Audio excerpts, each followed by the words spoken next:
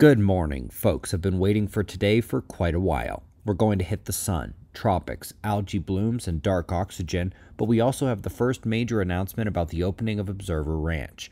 Let's start with the last 24 hours on our star, where things have been mostly quiet. We took a little M-class flare this morning, but nothing of significance.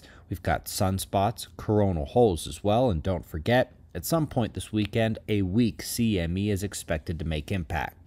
The only solar flare of note came from the bigger sunspot on the north departing. No Earth-directed concerns from this one. Sunspot number is down a bit from the start of the month. Big spot to the right on the north made that flare this morning, but it is turning out of view.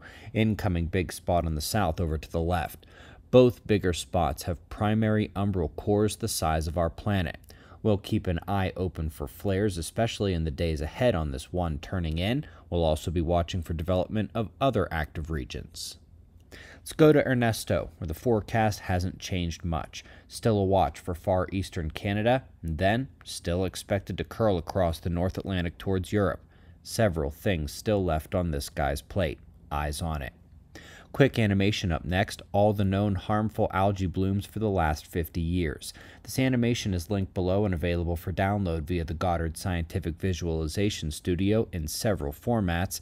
Pretty interesting concentrations revealed in this one.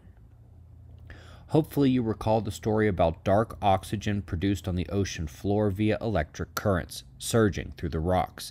Not only was this a fascinating discovery about the Earth, but since it likely works anywhere, this has scientists asking questions about astrobiology. The first things that come to mind are the oceans on Europa and Enceladus, but with a new way to support life, this takes a fairly open door of optimism regarding biology in the cosmos and pretty much knocks down the entire front wall.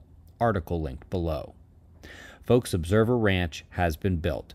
We are going through final inspections and walkthroughs, and we plan to have guests starting soon.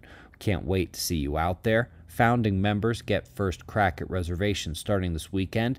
General reservation system opens in 9 days. More information coming soon. We're excited to open this new chapter in the Observer story and can't wait to see you in person.